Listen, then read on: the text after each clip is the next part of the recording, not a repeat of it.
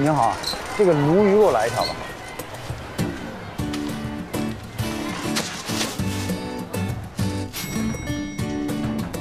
哎，等一下。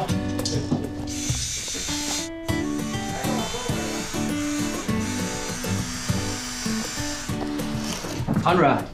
哎，叶主任，你可算搬进来了。我今天刚好没有手术，然后就把家里收拾一下。啊，对了，叶主任，谢谢你帮我找到这个房子，我应该今天请你吃饭。我不是给你买了菜吗？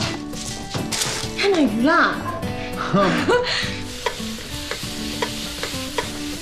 你家真干净啊！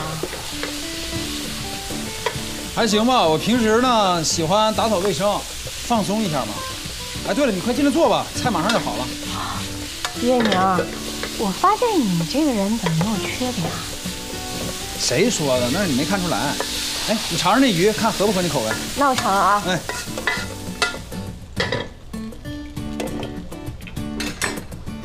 来。怎么样？好吃吗？太好吃了。哎，我听刘峰说你是一西北人，怎么那么爱吃鱼呢？我是因为小的时候听大人说，吃鱼可以让人变得聪明。我想，做心脏外科医生一定聪明才行，所以一有机会就吃鱼。你小的时候是多大8岁。8岁，8岁你就想当外科医生了？你该不会也是外科世家吧？不是，